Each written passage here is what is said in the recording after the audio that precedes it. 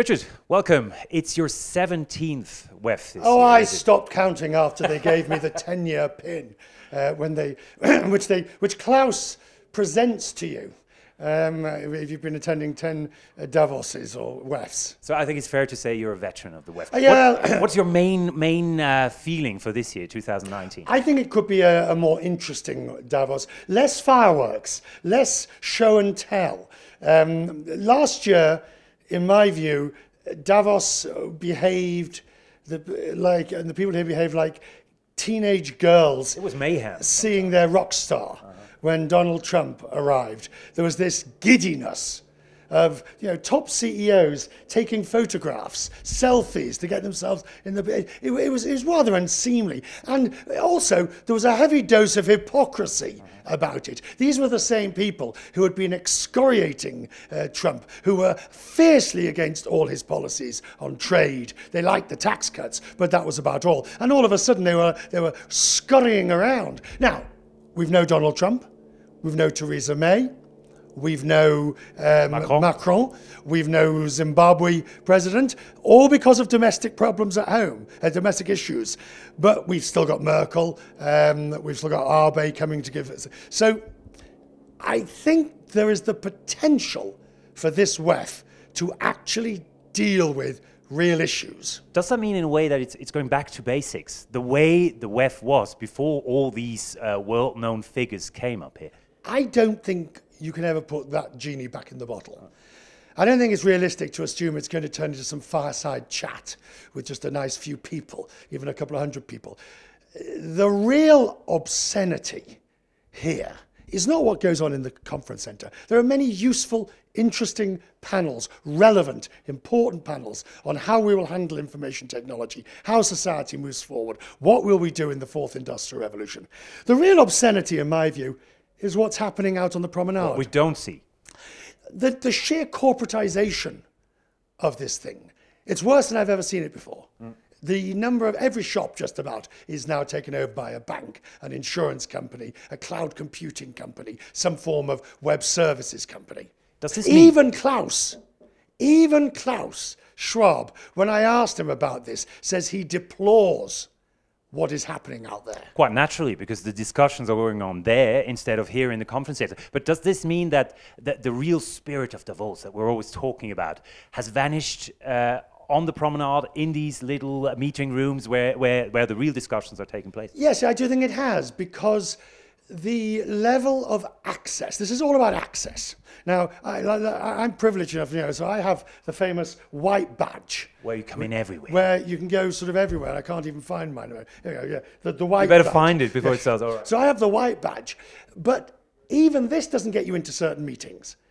Meetings Igual, which is the groups of industries that meet amongst themselves, going along the promenade and finding something interesting. You can't go in. There's a man or a woman at a door with, do you have an appointment?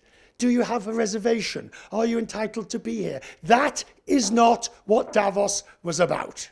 Something that Davos is about is always the theme, for example. So this year it's about globalization 4.0. What do you make of these themes? Is it more than just, let's say, buzzword bingo, where we just put together everything that the issues seem to be at the moment? Well, the Davos theme is a bit like trying to understand a foreign language. The Davosian language that they use to it, it's a bunch of old nonsense. It's pretty useless. Oh, no, useless, totally. Most people spend no time just thinking about it other than... But I think the issue under... I mean, let me ask you a question, Lewis. Did you actually read the 4-page document that came out when they announced the theme? The so-called manifesto, I did, but it didn't tell me that much, I must say, because it's really... You feeling all right? You didn't then. You feel right?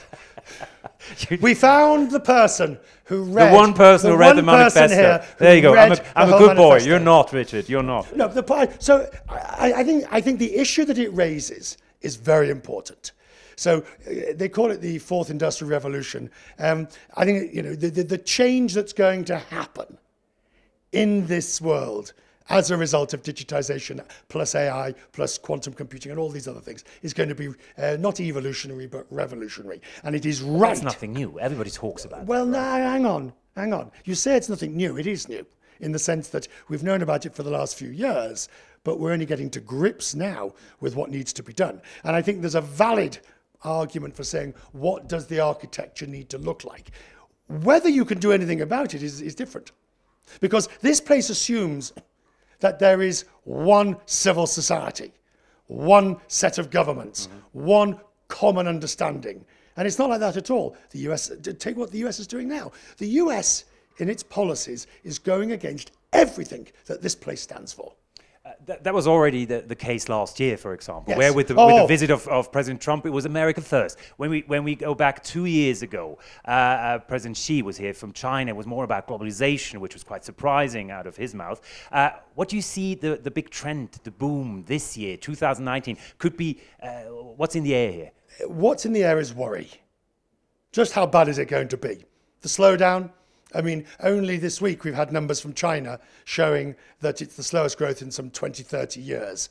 You've got a trade war that promises to get worse.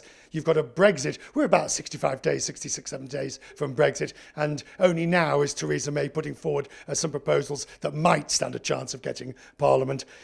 You have got trade relationships in the world that are fraying, if not fractured, if not broken. Mm-hmm. That pessimism is you can always grasp it Yeah. here in the air, and you know, it's reflected, by the way, also in reports. For example, the Global CEO report coming out today from And the Edelman Trust Barometer, all of them have absolutely say the same thing. Yes. So having said that, would Yes. you think, or would you say 2019 the WEF could be one of doom and gloom? Oh, doom and gloom makes it sound like everybody's going to go and hang themselves outside by their knicker elastic. I don't think it's going to be anything like that. I think it's going to be worry. I think it's going to be concern. I do not think we are reaching anywhere like the stages of 2009, 2010. Whenever you came here, the discussions were just, is this Armageddon? What needs to be done? How do we rescue the world's financial systems? You spoke about President Trump not attending the WEF. It's not only him, it's the whole delegation that cancelled their visit. Is this good for the WEF? Is this good for discussion? How do you see it? I asked Klaus that. He sort of mentioned, but we still have 700 Americans. Yes. Yeah. But we have 66 world leaders. That's corporate America and the world leaders. But the reality is that those who are setting the agenda, many of them are still here. Davos is a mindset. You have to be able to get out of your everyday life, go into this Congress Center and be prepared to open your mind and discuss. Now, what the organizers really want, and why the organizers hate the promenade, is because it's not engaging. It's not engaging inside. And the one thing I will say, and I'm no great supporter, I've criticized Davos WEF many times, but I will say they really don't mind what you say, as long as you say it. They don't really mind what your views are, as long as you express it. This is about engagement. And if you look at the plan and you look at the thing, there's a range of issues. Sometimes I think they're a little pompous, they're often pretentious, and they're always overblown. And of course, there's that main criticism that there are almost too many issues, and we talk about everything, and we want to solve things, but they're never solved because it's so big, and all the issues are all they're around. never solved because it's a moving target.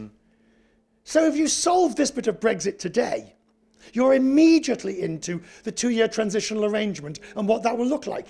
If you solve the trade imbalance with China or the trade dispute, you immediately go into another battle over TPP or with Europe. Australia's relationship in the world, it is a moving target. But what I will say is, no matter the criticisms against this, if Davos did not exist, you would have to invent it. Because there is real value in the world's decision makers. Forget this phrase, elites. Decision makers. The world's decision makers coming together once a year to see where the landmines are, to see what they've got to be careful of. What do you stand for? I stand for this. What do you stand for? I stand for that. Where do you stand on this subject? Final question, 2019, the WEF. Are you looking forward to something? Is there something that you think that might be something that, you know, that might have that little hope of change, or that might be the one thing that could be the trigger to something? No. So you're quite pessimistic as well. No, what I'm looking forward to is what I call Davos moments. That quick And you'll always have those. That quick chat with the Crown Prince of Norway or wherever, that meeting with the Indian finance minister, that 2 seconds, 2 minutes that you had at the bar, that chat that you had with the CEO of BP. Oh, look, there's the CEO of Verizon. I'll just have a quick chat with him. Those are the moments of communication, of building relationships, of discussing what's on the agenda. That's what I'm looking forward to. Davos moments like this. Richard Quest, have a great 17th personal WEF. Oh, yeah.